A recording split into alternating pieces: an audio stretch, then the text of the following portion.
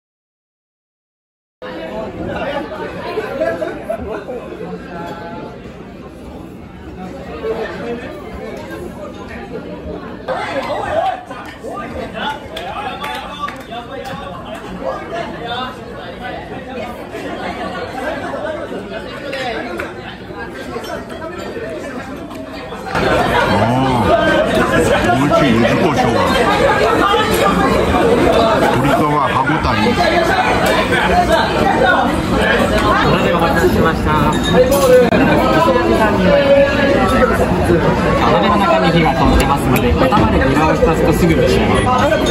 中身が減ってからお野菜追加してお召し上がりください。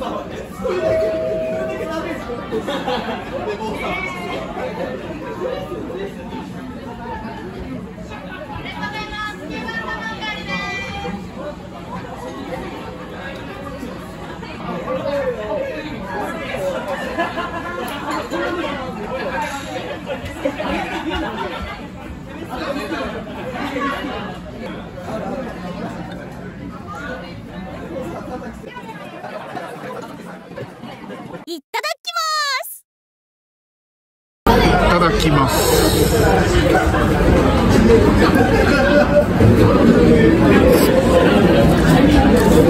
うまっ、とろっとろ。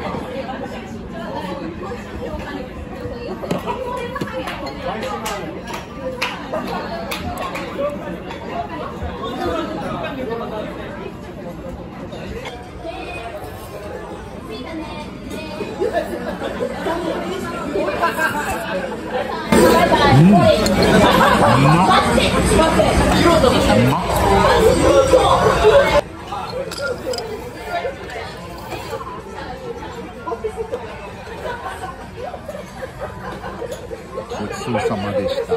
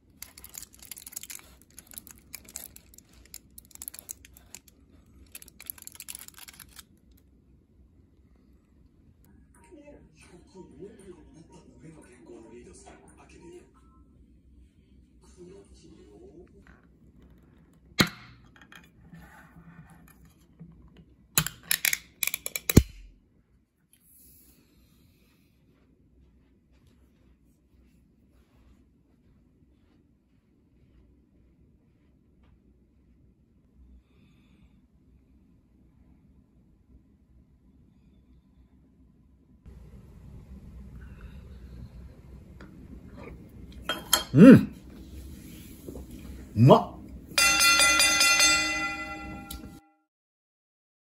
いいんじゃない？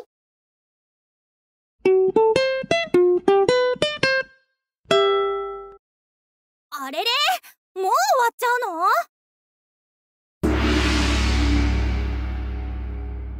チャンネル登録よろしくね。 SNS のフォローもよろしくね。できれば動画の拡散もしてくれたら嬉しいな。でも見てくれてありがとう。今日も最後までご視聴いただきありがとうございました。じゃんけん始まるよ。じゃんけんチョキ。ご主人様、明日どこへ行きますか？